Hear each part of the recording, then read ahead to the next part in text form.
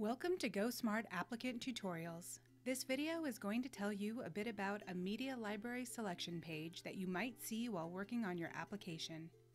One of the pages within your application may give you the opportunity to attach media using an Attach button, as seen in this example.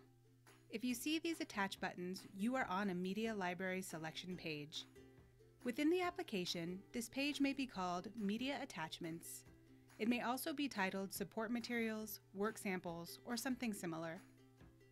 You will be directed as to what media should be attached to this application.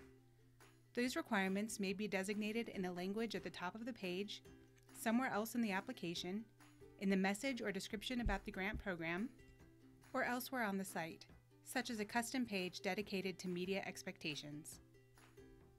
Be sure to read all of the aspects of the site and the application to learn what is being requested.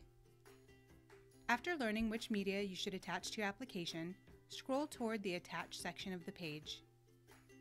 Review any guidelines and parameters set forth in these sections. Click the Attach button for the media type or types you want to include with this application. If you need to close this field before making a selection, simply click the Attach button again, or click the X in the bottom right corner. If you have already uploaded the desired item to your library, locate it and check the box. Click Save to save your selection and repeat for additional media types if needed. If you have not yet uploaded media to your library, you can click the Upload New Media File button, which will take you to your media library. Use this upload form to add media to your library.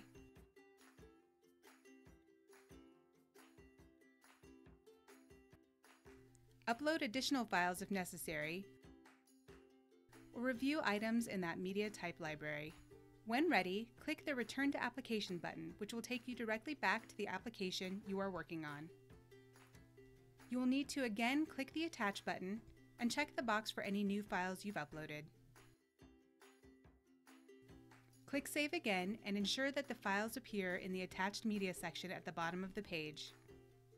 If you do not see all of your selected media, double-check the parameters in the gray box. If a line of text appears in red, you may have exceeded the request, and the system will only display as many files as is allowed. If you need to deselect a file or files, you will need to click the Attach button and uncheck the box for the extra files. You may see red text before you even begin to attach media files, and this is a reminder that there are requests you must meet before submitting the application, such as a minimum number of files. If you have any additional questions about a media library selection page in your application, please contact us. Learn more about managing and adding media to your library in the Media Library tutorial.